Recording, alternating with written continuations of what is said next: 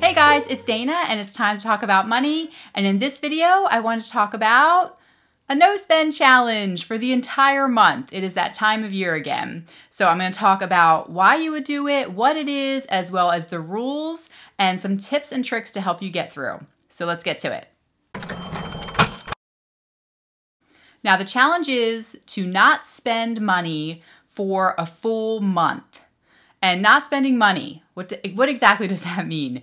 Of course, you're gonna have to spend some money. Basic needs and your rent, your mortgage, lights, water, all the normal things that you typically buy, you still need to buy those things for the month, correct? It just means to stop spending extra stuff. So if it is a need and not a want, then you can spend money on it. If it's something that you just want, if you're just shopping, then no, it's a no-go. You can't do it, okay? So the reason why you might want to do this is to obviously to save money. If you cut back on expenses for the month, you will hopefully save some money. And also to help you to break some spending habits. I think that doing a full month of no spending, no shopping, no impulse buying is really fantastic to help you break whatever spending habits you might have.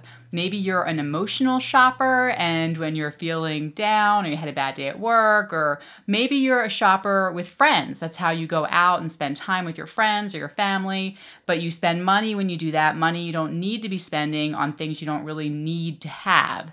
So maybe it's just part of how you have developed your social interactions is shopping. A lot of people do that. So spending a full month, then you can tell your family members and your friends, hey, I'm doing a full month of no spending. I'm trying to challenge myself, which is another reason you might want to do it, is just to challenge yourself. I think that it can be fun to see what you can accomplish when you really try. And so just doing that to prove to yourself that you can do it is a reason to do it, right? So those three things right there are reasons why you would want to. So when you are doing your 30-day challenge or your 1 month no spend challenge, continue to remind yourself of the reason why you are doing it, which is going to get you through. So why are you doing it? Keep that. If you want to write it down, put it somewhere in your house, in your wallet. That way, if you feel the urge to go out and shop or to buy something that you don't need, you can pull it out and say, I'm doing this. It's just 1 month, and this is the reason why. So you remind yourself of your why. That'll help you get through. So one of the things to do, one of the kind of rules, is to prepare for your no spend month in advance. So whether a couple days before, a week before the month begins, you have to set up a budget for the month. If you've never done a monthly budget, then now's the time. So this is something else, another why, as far as why this might help you, this challenge to help you learn how to budget. So you want to set up a budget, which at the top of the page or the top of the spreadsheet would be all the money that you have coming in, that you expect to have coming in for that month. Paychecks, bonuses, commissions, whatever you have for that month. You put up there your best guess of what you know the money's going to be coming in. Then underneath it, you put your expenses, how much your mortgage or rent is, how much, food, lights, water, all that stuff, all your bills for your 4 walls for your house underneath it. And then at the bottom, you'll have a number of something left. And so that will be, that's how much money you have left to save or to help you pay off debt that month. And within that budget, though, there might be certain items that you know are coming up in the next month that you definitely need to pay. So maybe you have some kind of dues coming up for your kids, for something that they have, some kind of activity, whatever it might be, something in there that you know it's not necessarily really a need, but it's something you have planned in advance, it's coming up. So you would put that in your budget for the month, and that's acceptable within this. It's not something that you're just randomly spending, you're not impulse buying, it's something you have planned for, and it's in the budget for the month. Now, it doesn't mean you're gonna put into the budget that you're gonna go out to eat every other night, because that kind of defeats the purpose. You don't need to go out to a restaurant every other night.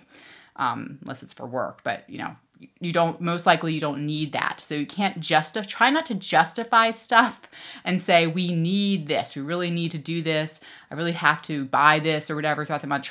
This is a challenge, and the point is to try not to spend above what you really need or above what you've planned, but certain little things that you've planned out that you know you're gonna buy, okay, that's acceptable. But do your best to not put things in there that you really don't need. Okay, don't try to justify it.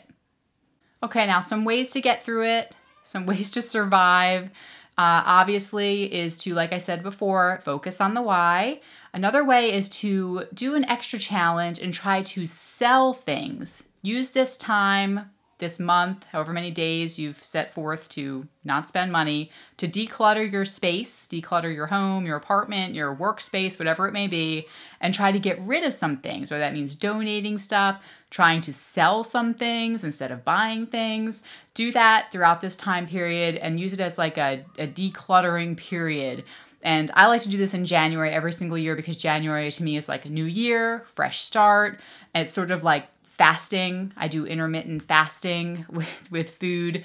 Sometimes like where I'll fast for, I don't eat breakfast. I just, go to dinner. Anyway, intermittent fasting, you may or may not have heard of it. But so I kind of consider this like a money fasting period, right? So I think that if you can look at it in that light, it'll help you get through it. Try to change your mindset. Try to avoid certain places or people that trigger the feeling that you want to go shopping or buy things. It's just for a month, a short period of time. It's not forever, but try to avoid those places or people that will make you feel like you want to spend money. Do that to get through.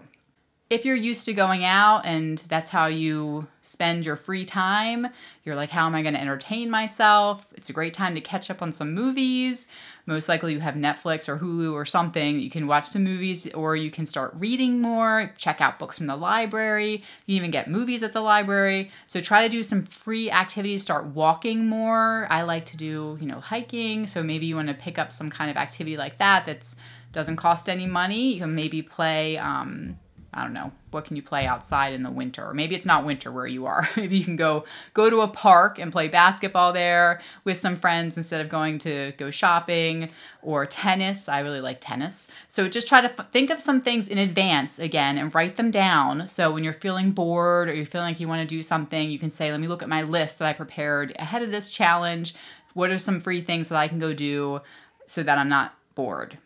All right, so I wrote a whole blog post about this last year with 10 rules to survive a no-spend challenge. I'll link that down below if you want to go and read some more things that might help you get through this. But I'm challenging you to a month of no spend and see how much money you can save through this process, or if you can break some spending habits. And yeah, so let's get it going. All right, you guys, if it's your first time here, be sure to subscribe. I'm here every single Tuesday talking all about money. We live in the Philadelphia area. I work in finance full time, but I do this YouTube thing on the side to hopefully help inspire you guys to get out of debt, save money, and it also helps to inspire me and helps us to stay on our path, on the straight and narrow. Okay. All right, you guys, Happy New Year. All right, I'll talk to you next week. Bye. And these are the kids' advent calendars for Christmas. And they love these things. They love them. The Playmobil ones. And then my sister-in-law sent us the chocolate ones from Trader Joe's because she works there. So we got Trader Joe little chocolates. So they get a chocolate every day and a little toy in the Playmobil advent calendar. And that's part of our Christmas budget every single year. And they just love those.